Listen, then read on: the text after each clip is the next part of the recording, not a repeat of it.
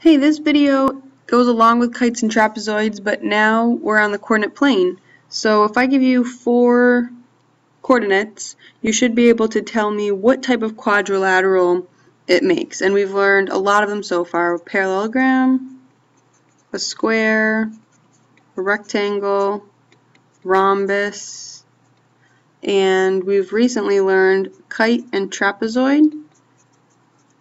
And also isosceles trapezoid, that's a choice as well. Whoops. Okay. So keep in mind, it could be any of those. Now, I'd always recommend that you graph your points, take a look at it. You know, clearly this is starting to look like a kite, but now we just need to prove that it's a kite. We know that there's going to be no parallel sides on a kite, so we don't really have to do anything with slopes.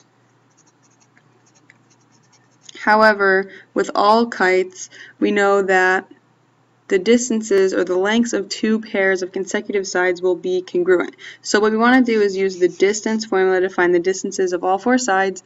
That way we can compare the lengths. Well, a couple of these are pretty quick. So PQ, I can just count that as 2 units. PS is also 2 units just by counting. So right there I have 1 pair of congruent consecutive sides.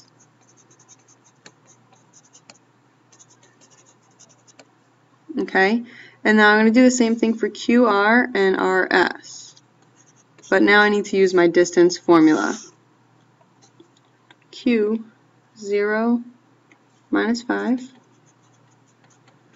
and then 2 minus 5. So this is going to be -5 squared, which is 25. This one's going to be -3 squared, which is 9. Okay? Which is going to simplify square root of 34. Okay, now I'm going to do the same thing for RS. Go ahead and plug that into your distance formula, pause the video, and then resume to see if your answer matches my answer.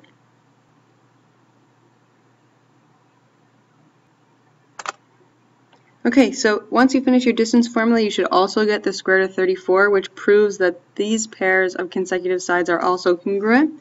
So then remember, you're always going to write a sentence.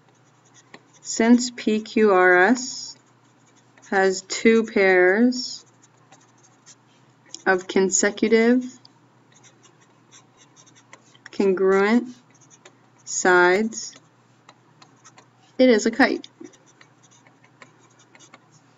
Okay, go ahead, graph your points for number 2, and then try to get an idea of what shape you think we're dealing with. Okay, just by looking at this picture, we can kind of tell that this looks like a trapezoid, and it looks like PQ and SR are parallel, but we're not really sure. Okay, so in order to solve this problem, we need to use the slope method for all 4 sides. Because what we want to show is that PQ and SR are parallel, but the other pair of opposite sides should not be parallel, and then it would be a trapezoid.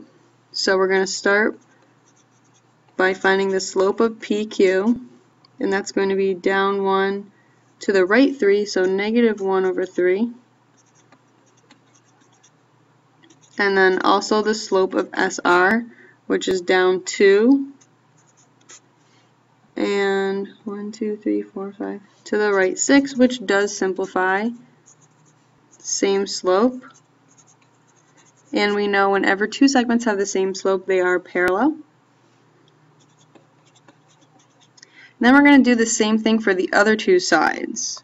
And hopefully when we do these slopes, they do not come out the same, because a trapezoid should only have 1 pair of parallel sides. Okay, so SP. That's going to be up 2 to the right 4, so 1/2, or 1 over 2. And QR, that's up 3 to the right 1. So these are not congruent, so these are not parallel sides. So our original conclusion is true. This is a trapezoid because only 1 pair of opposite sides are parallel. Okay, once you make this conclusion, then you want to decide if your trapezoid is isosceles or not.